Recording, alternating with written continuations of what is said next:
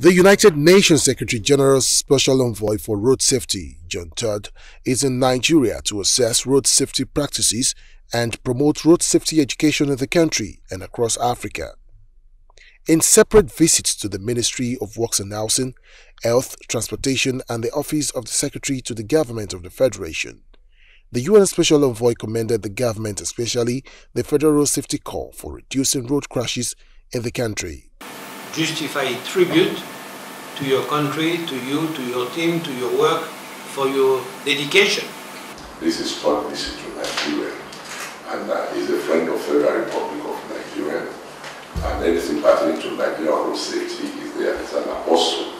With an existing framework developed by the Nigerian government to reduce injuries and death on Nigerian roads, the Secretary to the Government of the Federation, Boss Mustapha, expressed Nigeria's commitment to domestication of the 6 United Nations Conventions and Agreements on Road Safety.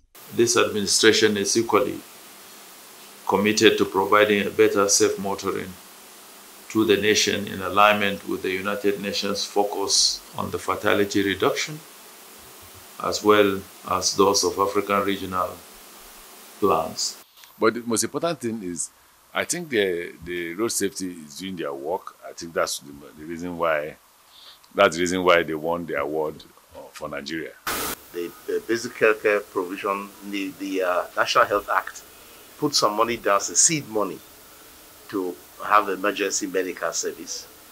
They are working on a very unique way to reduce the time that it takes for crash victims to get treatment.